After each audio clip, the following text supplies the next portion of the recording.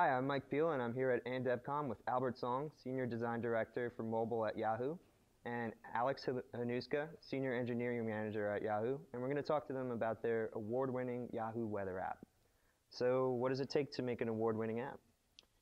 Let's see, I think we could boil it down to three things. The first thing is user focus. We have to understand what we want to provide the user as well as what the user is potentially looking for, and figuring out the right balance of interactions and visual design to make that experience the most interesting and engaging. The second thing is awesome teamwork. In Yahoo, we have a culture where designers are very sensitive and we understand as much as we can constraints of designs, constraints of engineering and how long things take, what's possible, what's performant on device, as well as engineers being sensitive to the mocks we give them, and we try to have as close parity as possible between mocks and implementation. And the third most important thing would be finding delight in simplicity. We're always striving to give the user the most important information and keeping extra cruft out of the way and making that experience very interesting and delightful.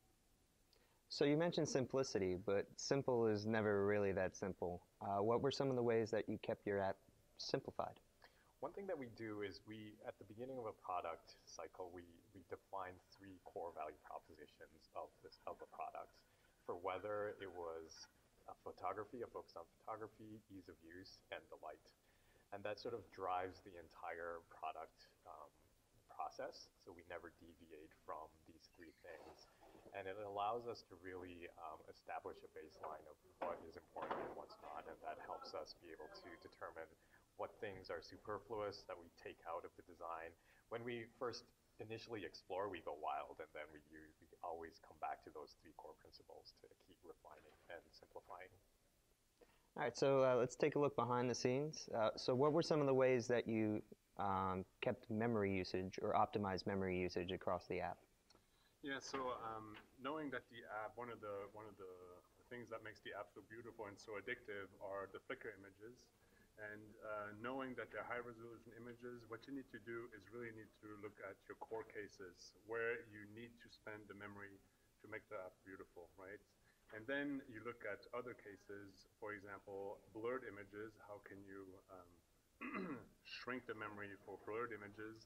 And then icons, right? What we did, for example, is we used for the same icon, we didn't have a one-to-one ratio between the bitmap and the image view, right? We reused bitmaps in the image view. So that was one way to remove additional memory, right? The other thing that we did was to use a native library that could transform images on the fly. So luckily we had a team that worked with us that created this native library that allowed us to actually blur images on the fly. And that allowed us to actually remove those images from the image cache. So there's many ways that you can alleviate the memory pressure, right? You just need to find the cases that are core to your experience, and then those that you can actually work on, right? Yeah. Great. So do you have any words of encouragement for starting developers?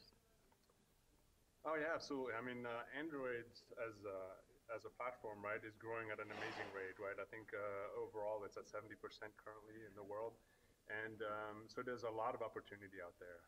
And one of the things that I would encourage people to do is if they can find someone that has experience, right, to partner up with them. That was one of the fastest ways I learned, right, is just to partner up with someone who has experience that can show you the ropes, right? But in addition to that, if you don't have access to something like this, there's a lot of information out there on the web that you can research, right? Even for us at this point, right, we still continuously look at Android, the documentation, right? They have great examples on there on how to do things. And if you run out of documentation, there's always books and things like AnDevCon, for example.